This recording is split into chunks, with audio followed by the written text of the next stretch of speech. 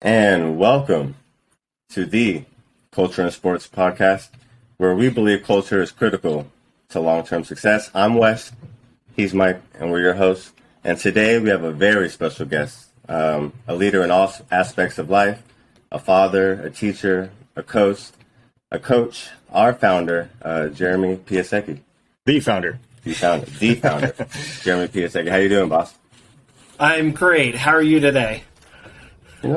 We're doing well. Yeah, we're doing well. It's it's going to be a good night. We got a lot of stuff to talk about, a lot of interesting things. And honestly, we just want to ask you a little bit about yourself and kind of have you explain how you got involved in culture and sports in the first place.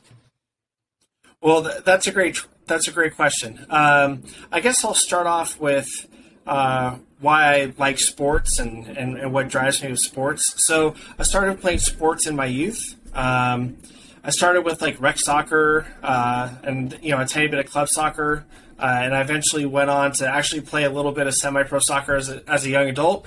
But Nice. Where my aquatic experience came in was when we first moved to California. When I was in elementary school, I actually drowned in someone's pool, and luckily one of the kids of the owners of that pool pulled me out about 30 seconds into me drowning, and my parents said, "No, we need to get Jeremy into swim lessons." So I started to swim.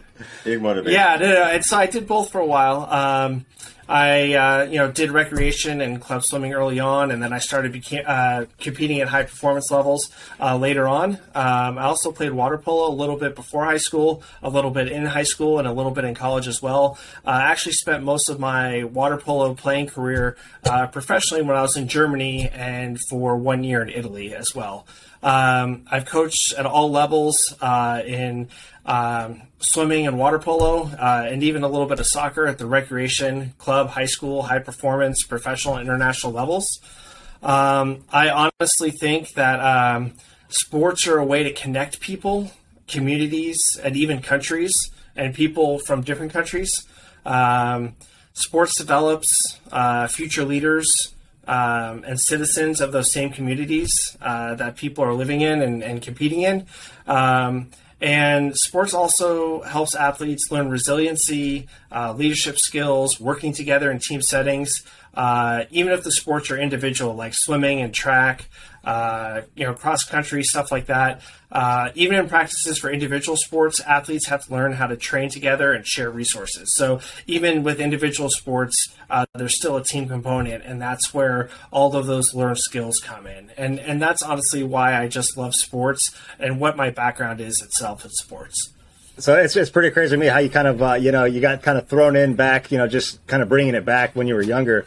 Soccer athlete, that's what you thought you wanted to do. You got thrown in a pool one day and all of a sudden now you're an amazing swimmer, and it just kind of evolves, which is super interesting. And it's cool to hear, kind of how you evolved into that. One of the things that you were mentioning on a little bit earlier is, bringing countries together, things like that. You've done some really interesting things, and I want you to kind of talk about it a little bit, if you would. In 2008, I know that you started an amazing endeavor, and I just want you to kind of break into it a little bit and kind of let us know what happened in 2008 for you. Of course. So in 2008, I was in Afghanistan, the first time I was in Afghanistan, and I ended up finding a empty pool filled with trash on this small base in Afghanistan, about an hour east of Kabul. And I convinced the pool owner to clean out the pool and fill it with water, and I would teach the locals how to swim and play this game. So was it just like football. a compound that you found? It was a compound, and they were there, and the pool was there, and you just convinced this guy to open it up for your guys. Yeah, so that's pretty awesome. So this pool was there. It was in a training area, and they hadn't used it for many years. But when they did use it, it was used as a water reservoir. It wasn't used as a pool for people to swim in, because as soon as the pool would fill up with water, the water would empty out, to water plants, or if they were growing some vegetables for the local dining facility for the military members. So through some people that were working with the owner of that pool, I convinced them, like I said before, to clean it and fill it with water. And then his organization selected. Did you just pull rank? What was that? By convincing, was that like a rank pool, or you're like, hey, we need to fill this up with water and put some people here in the swim, or what was it more? That's a great question. So I had to convince him what the benefit would be for him. Which, nice. And in Afghanistan, they take sports very seriously, and they only want for, people to be the best and to not necessarily win, but to perform at a very high level. So it took a lot of convincing why, his soldiers would, none of them knowing how to swim, would be willing to jump in a pool and learn how to swim, and also learn how to play this new game that no one else in Afghanistan ever heard of. So he eventually filled the pool with water. He hand selected a team, and we started practicing. It was just a small local team, and eventually the Afghanistan National Olympic Committee heard about what we were doing, and they wanted me to help them start a national water polo program and help their recently started national swimming program. And the national swimming program actually started that week, and they wanted me to help them develop it. What I didn't realize is me helping them meant that they wanted me to be involved for a long time period, and obviously that was lost in translation, or there was just an expectation that was never translated. But it's been an incredible journey, and it's something that while I introduced the sport of water polo to Afghanistan, the people in Afghanistan were really the ones who started taking off with the program, and they are the reasons for its success today. That was going to be my next question. Like, how receptive were they as a community is to you bringing a new sport as an American, and hey, you guys get in the pool, and it's a fun game. You throw this ball around and throw it in the hoop. How are they as far as accepting that, and like, were they excited? Were they kind of... Yes. So never in my time in coaching did I ever have an audience of people that were there to watch. Most of the time, there was like 20 to 30 people at any given time. And, sometimes people would come and take photos, like American journalists or just people that were interested in what we were doing. And after the first couple times, I didn't really notice the audiences, but there would be times there would be hundreds of people there, just watching practice. You said a lot of these guys are active military over there, right? They're active. Yeah. So they were active military, and they were trying the sport because it was on a military base, and they were trying the sport because there was an opportunity, obviously, for them to learn how to swim, because most people in Afghanistan do not know how to swim, because their only accessible bodies of water at the time were like lakes or reservoirs. Like swimming pools were not a thing unless you were rich or had access to them. And we also estimated in 2008 there was only about 12 to 15 pools in all of Afghanistan, and all of those pools were private. And so, normal people did not have access to them. And even if they did, they just couldn't afford the access to them. And so, people would come out in droves and watch this. And the athletes, other than being a little self-conscious about, participating in a sport that they were new to, and all the people that were watching, they loved it. They loved every second of it. Obviously, it was extremely difficult for them. And our standard of in the Western world of what a competing team would look like was definitely not the same as what we were working with in Afghanistan, which actually made it so much better because people were there because they wanted to be there and they wanted to learn and they wanted to succeed. As opposed to the Western world in sports, there are obviously different reasons why we're in sports, but theirs was for pure love of sport, for a lack of a better phrase to use. So would you say that that it brought everybody back? I mean, it's culture in sports. So would you say that this brought everybody a little bit closer? When you had games and things like that, like community. You think of all these people coming to all these games. These guys are now playing together on this, in the same pool, like hanging out, playing a new sport. Yeah, I mean, it's got to be pretty fulfilling to see that happen.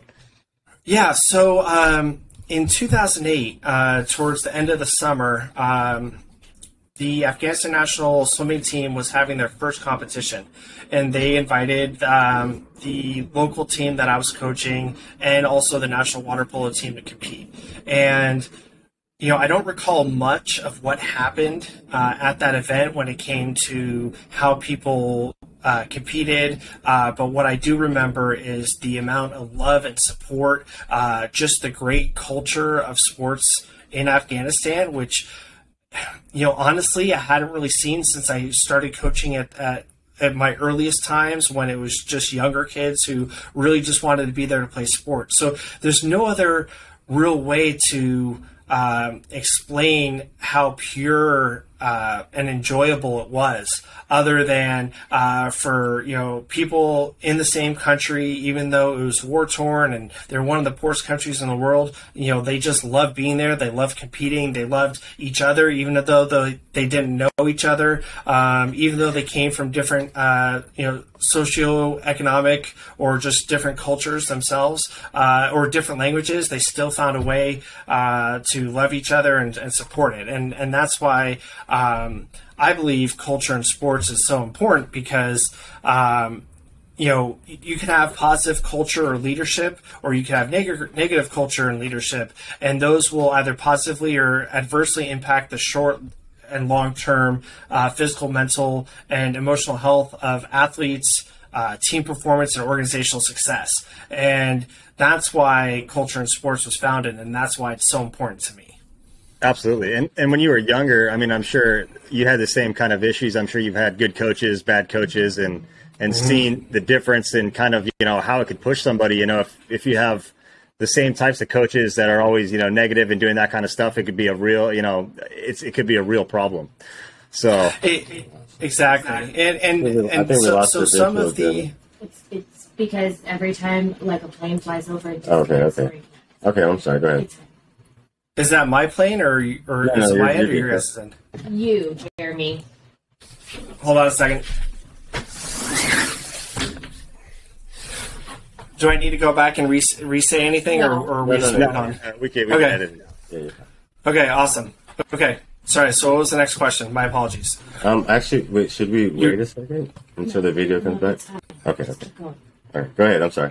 Let's see. Let's. I think you're talking about bad coaches, good coaches. Yeah. So with different coaches, I mean, I'm sure you've experienced, good coaches and bad coaches, and how it changes not only the atmosphere of the team, the culture of the team, but I mean, it could change you at home and make you a different person. So I feel like it's super important to have good culture in sports, and there's so many different ways to do that. And I was just going to ask you, what are a couple of different ways that I'm sorry to cut you off, please. But like how did you leave the organization in Afghanistan? Like what kind of traits or aspects were you looking for in a coach or administrative when you left that to kind of set that bar for a positive culture and to move forward in an uptick, if that makes sense?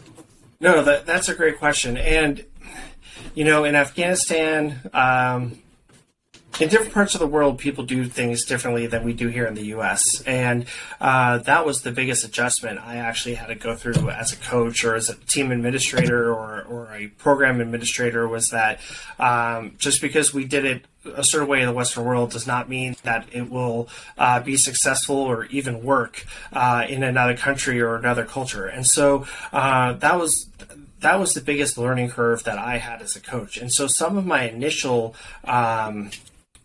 goals or objectives were unrealistic, not because the goals and objectives themselves were unrealistic. It was just unrealistic of how I thought the organization should proceed and move forward. And so we had a wonderful new president that for the Water Polo and Swimming Federation come in 2013, and he really set the pathway to where we are today, because he wanted to solely be there for the development of water polo and swimming in Afghanistan. He wanted to be there to support the youth of Afghanistan and to get them, into a pool or just even working out somewhere so they were off of the streets and they weren't susceptible to gangs or militias or foreign fighters or anything else, where they would be in a semi-safe environment, and he wanted the athletes to succeed,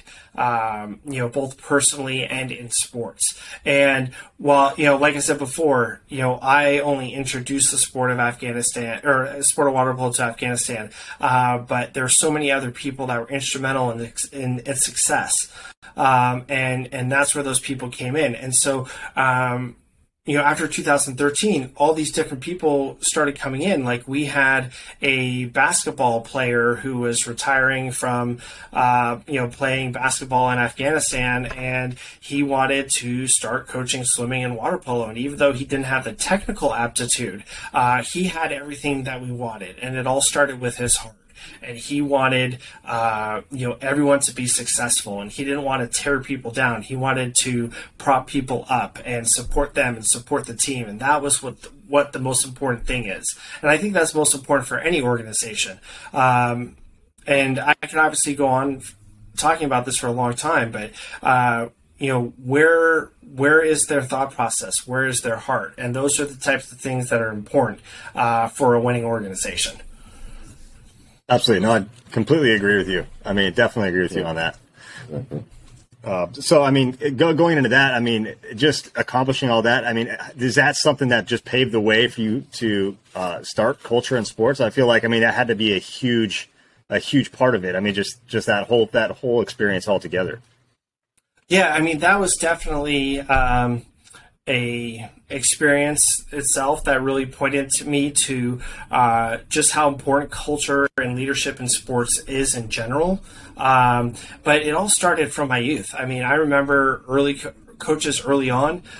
Some were that I was indifferent about. I'm sure they provided both positive and negative experiences for me, but I really remember the extremely positive coaches and the extremely negative coaches. And I just remembered how they acted and what they were focused on. And most of the negative or adverse coaches were solely focused on winning, and that was the most important thing for them.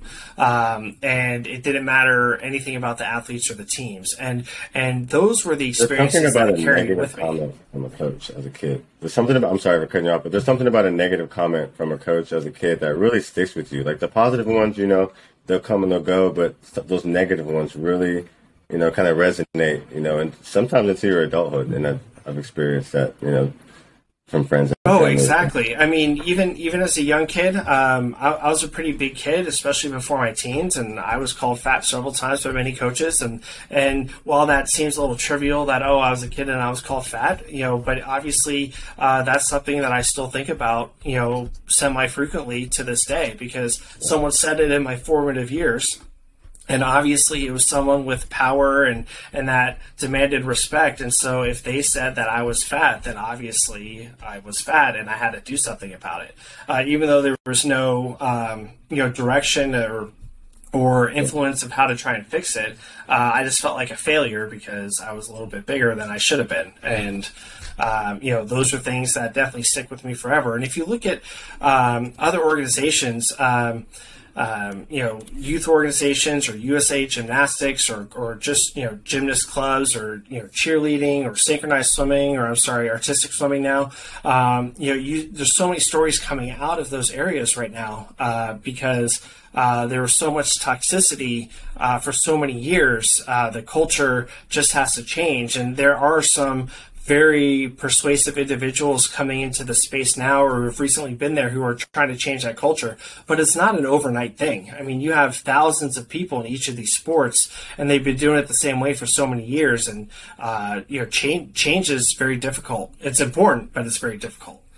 Absolutely. Well, it starts in the beginning. You got to have somebody to bring attention to it. And, I think what you're doing right now is just amazing in the fact that, we're bringing attention to it. We're going to be talking about a lot of different things that people are going to be interested in. Really relevant things, and something else to go off what you were just speaking about. Kind of where do you think that starts? Where do you begin that? Like, how do you begin changing that? How do you begin a culture? How do you start a positive, situation, organization? Where do you think that begins? Do you believe it starts at administration? Do you believe you have to have live in a good area? Do you think it's mentors, coaches? Yeah. Do you think it's the people you recruit? You think it's the players that you bring in? Like, where do you think that starts? Who? Okay, so culture in general is a top-down concept, so it starts at the very top and it goes down. And a team climate starts at the bottom, so it starts at the lowest level, which would be athletes at this stage, and they come together to create a team environment. And somewhere in the middle, that's where it meets. That's the easiest way to explain culture and climate. And so organizational culture starts at the top, and it starts with the team owner or the general manager or the president of a board or however it is that the team or the organization is developed. That's where it starts. And normally those organizations or teams, their first hire or their first volunteer is a head coach. And that's where that culture continues.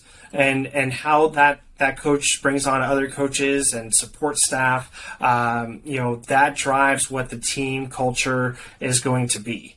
And so while the athletes or assistant coaches can develop, a team climate to help better their own team environment, the organizational culture itself starts at the top. Yeah, no, that's a good point. I mean, because a lot of people don't understand kind of where, what comes into play and, what has to be affected. So it's like, you really got to get up there and figure out what's going on at the top, especially if you're having issues like this, brought to your attention, especially in so many of the different sports that you were talking about earlier. Because a lot of that stuff doesn't come out for years. And, it's already kind of established itself. So like switching it up, like you said, it's going to take some time. Right. And one of the, an example that I would like to give is James Harden back when he was on the Houston Rockets. Everyone was blaming him for the horrible culture that was happening in that organization. But he was just an athlete. While he was the star athlete and probably the highest paid athlete, he wasn't the cause of the toxicity that was in that organization. That obviously came from the top. He was the favorited player and he was off doing what he wanted to do, but no one held him accountable. Right. And so regardless of what James Harden did and what people, may not have liked about him, and then, he was scoring for them and winning games and that's all that mattered. But in the end, he wasn't the toxic person in there. While he did, probably do things that his teammates weren't, approving of at the time, he was the one who started and continued to foster that toxic culture. I mean, yeah, OKC's been the same way when they had all three stars on their team. It's not Harden's fault. They had all three perennial all-stars, like Kyrie and KD and James Harden. Like they had the Brooklyn Nets earlier in their career, and now you can't put that on Harden. It's an organizational thing. It starts right, somewhere. Exactly. It's trying to buy championships. It's drafting a certain way, not worrying about what your players want. Well, and holding them to account, having accountability for your players, right. and then, like you said, it starts out at the top. If you're going to let people get away with things, you're going to get away with them. It's their job to create the proper culture for the team. I feel. Yeah. Exactly. And now with James Harden away, being traded away, is the culture of the organization going to change? No, because it has nothing to do with James Harden. It has everything to do with the culture of the Houston Rockets and the rookies of the team and even some of the veteran players. They could help facilitate a positive climate, but they can't change the organizational culture. That only comes from the top. Well put. Yeah, absolutely. So, I mean, we talked about a couple of other, things that makes it a toxic culture. And there's certain examples, that you mentioned earlier, but is there anything else specific that you would say that's just like one of those things that you're like, hey, look, make sure you stay away from this because this definitely creates a bad culture. I know, a lot of teams emphasize too much on winning, like we were saying, and not focusing on the players, where I think it all ends up contributing to winning at the end. But if you don't have that positive outreach to those players, like can you give me another example of another toxic? Sure. One of the things that I was talking to a colleague about a week or two ago was about providing an environment of learning. And what I mean by that is, do you let your assistant coaches or even your head coach make decisions that may positively or even negatively impact team performance in the short term? Do you want a coach or an athlete to try out a new play or a new technique? And the answer always is yes. You want to provide that learning environment, because if you try out something new and it works and it provides better technique or makes someone run faster or swim faster, those are positive things. If it didn't work or it fails, failure should be viewed as a learning opportunity, not as something that's negative and that will, impact someone's job or impact an athlete, whether they're starting on a team or being traded from a team. We need to provide those learning opportunities for athletes to learn, for them to become more resilient, for them to learn how to better communicate with their teammates, whether it's in a team setting or an individual sports setting, like I talked about before. Those are the types of things. And if you have a coach who is like, it's my way or the highway, we're only going to do things a certain way, that normally leads to less communication, expectation that things will only be done a certain way. And then obviously when things aren't done that certain way, it's a negative interaction as opposed to a positive one. And you can see that all around the world. I obviously experienced that as a youth athlete. You probably have experienced that back when you were playing as youth. I even experienced that when I was playing professionally in Europe. I had a coach who was just stuck in his ways and was not willing to look at doing things a certain way, and the team was not performing at its highest level during that time because they weren't given the ability to try new things and to learn from each other and communicate and to think while they were on the run. It was always, no, we're always going to do the same thing every single play, and it became redundant. Obviously, other teams saw what we were doing and they capitalized on that, and it was just a poor learning environment all around. And I think that's where you'll see a lot of the coaches where they are. Is it's always their way or the highway. And their teams, while they may be successful short term, if you look at long term success, a lot of those coaches aren't there long term. Right. Now, if you look at people like Bill Belichick, he's constantly changing. But from everything that I've read and everything I've seen, it's a continuous learning environment, because there's a system in place and the system's always changing, even though it's being adjusted slightly, always on the run, but it's continuously changing over time. And that's the most important thing. Just to the pieces that he has, available, Exactly. So everything's changing and everyone's continuously learning. And that's the most important thing. And and I'm sure you've experienced it yourself with coaches that are unwilling to change, or unwilling to learn, or unwilling to even listen to their athletes, because the athletes are the most important people there, and they're actually the ones who have the most amount of information, because they're the ones who are seeing what's happening in practice. They know what their feelings are, or their thoughts are, or what their bodies are telling them to do, and they could best explain different things that are happening during practice or during competition that coaches, probably learned when they were competing, but it's obviously been a while since they were competing, and so they lost a little bit of that touch or that edge, we'll call it. Yeah, that's awesome insight. She really wants to. Did you hear about the situation at Coronado High about they were stripped of their title because after the game they were throwing tortillas at the fans were throwing tortillas at Orange Glen. Orange Glen. Orange Glen. It was a predominantly Latino team, and they were throwing tortillas at them. And I believe they were just Coronado High's punishment was they stripped the title. They stripped them the title, but they also just prohibited them from hosting postseason competition from 22-23.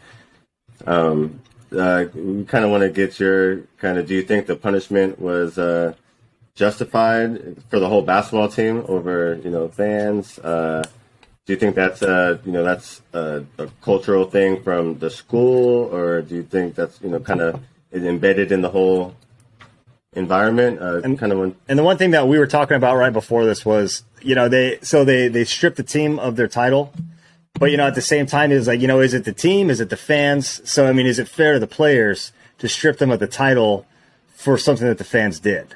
And I think it's a tough question to get into, but I thought that was a super interesting question that you brought up. And they are students, they're all students of the same school, so you kind of have to believe in the environment, But we like right. So you brought up a lot of great points. Well, I wasn't there, obviously, and I don't think you two were there either. But from everything I read in the newspapers, there's some confusion on whether students were directly involved in throwing tortillas or not. But if they were throwing the tortillas, then yes, it's a team sport. The team should be stripped of the title, and that is not only the fair, but it's the right thing to do. However, with that being said, the students weren't the ones who came up with this behavior on their own. It wasn't from some random fans that were in the stands. It came from the coaches. It came from the teachers in the school. It came from the the principal. It came from even the school district. And so while it was interesting that they fired the coach, I thought that was easy out for the organization to just fire the coach, right? Because how did a group of fans and parents and athletes all figure out at the same time to start throwing tortillas? There had to have been something that was learned, and whether it was spoken about or not, in practices or in games, someone thought it was appropriate. To bring tortillas to the game with the idea of throwing them at the opposing team, once the game was over. And so obviously it was well thought out, but there weren't athletes or coaches or team administrators or school administrators, because there were school administrators at that event that were shutting it down and stopping the event when it was happening. And so everyone just kind of watched it happen, and then everyone went their separate ways. And only when the team complained about the treatment that was directed at them, that's when people started reacting to it. Yeah. And so, like I said before, it was interesting that they only fired the coach and they didn't do anything else internally within that school or school district. You think the AD should have got some kind of repercussions? Again, I'm not there, but the athletic director has a stake in it. The assistant principals, the principal, the assistant superintendent, the superintendents, everyone has a role in that event. And, again, investigations probably aren't completed, and the school isn't going to publicly talk about the discipline that's being imposed. And maybe they are digging deep, and maybe they are doing some self-reflection to really look at how they want to move forward as not only as a school district or a school, but as a community at large. How do you combat this, and how do you make the environment not only safer for all the athletes that are involved, but also a learning opportunity for people to learn from this and to learn in the future, so important things like this don't happen again. Yeah, exactly. And since I'm going to keep it first of all, how do you get that many tortillas into a gym? The security is smuggling tortillas inside the gym. Yeah, something's got to be weird. You have to have a better detector on the front. But another thing that's something that's coming up is got a lot of sports news that's been kind of popping up. We got the news about a couple of days ago that student athletes will be starting to get paid on their name, their images, and their likeness. How do you think that'll affect, collegiate sports? The culture in general of sports. I mean, college, you don't get paid for sports. You wait to get paid, and now things are changing paid for quick. Jersey sales. Do you think that'll, kind of those top schools are just going to keep profiting again, or do you think that it'll keep, open up a sector for these smaller schools and their alums to come in and kind of help these kids, with their promotions and advertising? Kind of, what do you think about that? Yeah, those are all great questions, and obviously history will be the detector of how this will go.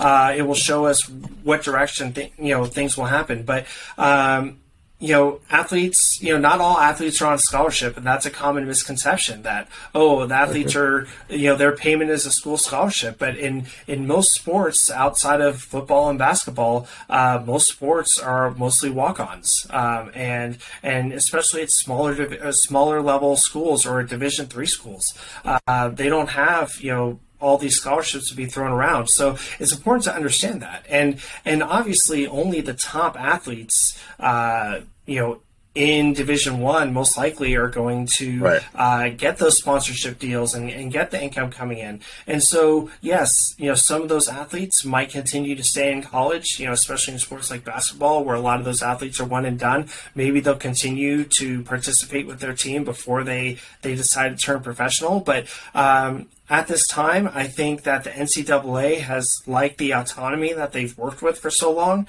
where they've been able to say, this is how we're going to do things, and there's no one who's going to question us on it. And I think this is a real interesting turn of events, and it will be interesting to see if the NCAA or the conferences have the same power that they had before. And what I mean by that is where whatever they said went, and no one could question them or argue them at all. And if they were censured or suspended in some way, shape, or form. So that's what I actually think is the most interesting. At the same time, don't you think it might be able to give them a little bit more accountability? Hey, look, you mess up in school, you mess up in this is gone. You could be making money now, but you're in college right now, and it could be something to say, almost take it away from them. Kids were making money already. Kids were making. People are getting cars and, free, stay here and, gifts, gifted this and gifted that. They'll say supposedly on that. But, so, why not? Well, it's the same thing. It's the same thing with betting on sports. I mean, betting on sports was happening so frequently, but it wasn't regulated, and so it was happening anyways. Just like athletes being paid, there were athletes being paid. There's been athletes who have openly come out and said they were being paid. Right. Not at the time when they were competing, but later or when they were already professional athletes. But it's interesting to see what will happen now and the change of the NCAA and the higher earning universities. How they will change. And so that's what I think the most interesting is in the culture of collegiate sports in itself. Yeah, you have kids, getting BMWs and cars and stuff like that, and then getting but the schools making millions and millions of dollars off jersey sales and commercials, and even after 10 years after they're gone, Reggie Bush would probably be the highest paid athlete in the world if he was collecting on his jersey sales at USC from beginning to end. Matt Leinart, those guys were, killing it.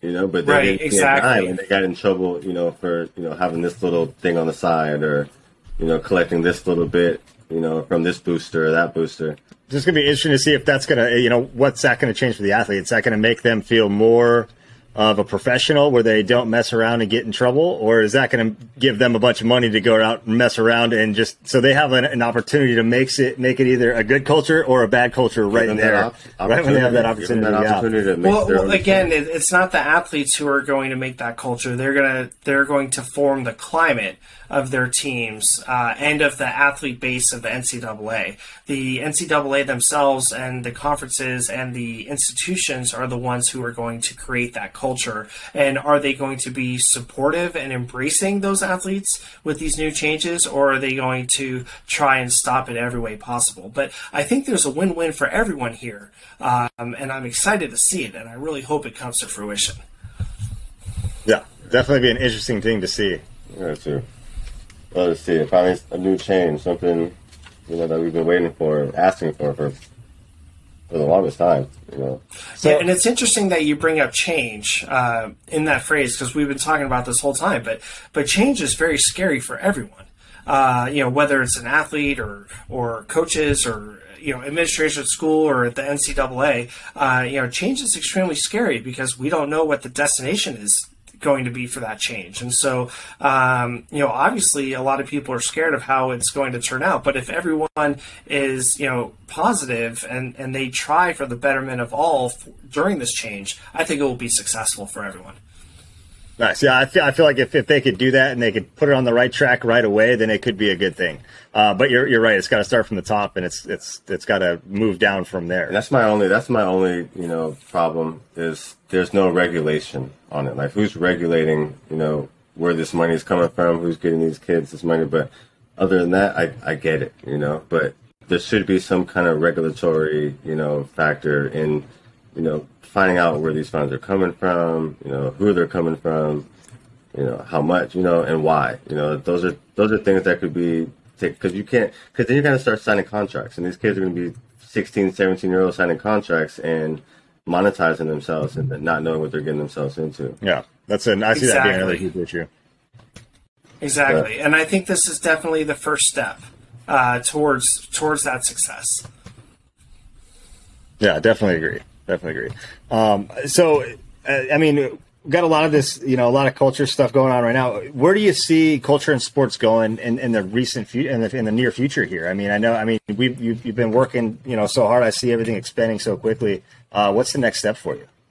So just a few months ago, our organization is only about a half a year old, and we just started with a couple writers writing about either our own experiences or current events when it came to leadership or culture in sports. And so we started writing about that, and now we're transitioning also to adding a podcast to what it is we're doing, and eventually we're going to add video segments. We're going to develop some curriculum and courses. We're going to continue to work with universities and colleges, speaking to their student base about all things leadership and culture in sports. And we're going to continue to try and interact with collegiate organizations, high schools, districts, club teams, national governing bodies, professional sports teams, to help assess, identify opportunities where culture can be improved for the betterment of not only the team and the organization itself, but it's also short and long-term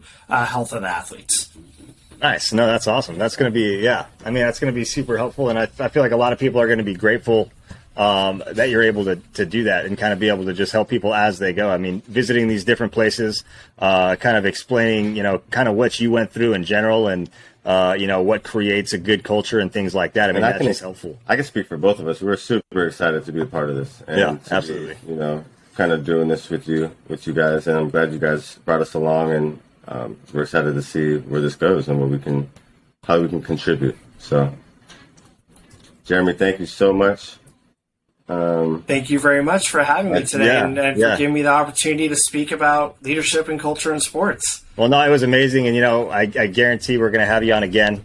We're going to do probably a few more. You got so many interesting things to talk about. We'll think about it. We'll talk about it. We'll have a board meeting, and we'll talk about it if we want to have you back. No, I'm just playing. But, yeah, thank you so much, Jeremy. Thank you very much. Jeremy, thanks, bud. Have a great one, man. We'll pause it. We don't have to get off. We can pause it. Yeah, just so now.